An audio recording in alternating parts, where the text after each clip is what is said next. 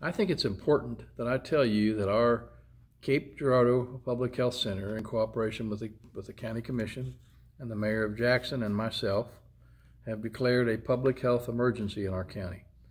And we have developed some recommendations that coincide with the CDC guidelines, and I'm going to read those, and I want to emphasize that there are 5 areas that everybody needs to comply with.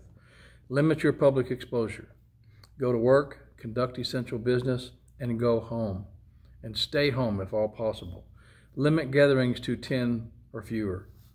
Implement personal protective measures such as staying home when ill and washing your hands frequently.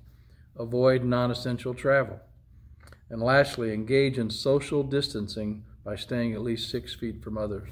And I call that physical distancing. So when you go out, you pretend like everybody you see has the virus. If you've got access to it, wear a mask when you go to a store or a grocery store and protect yourself.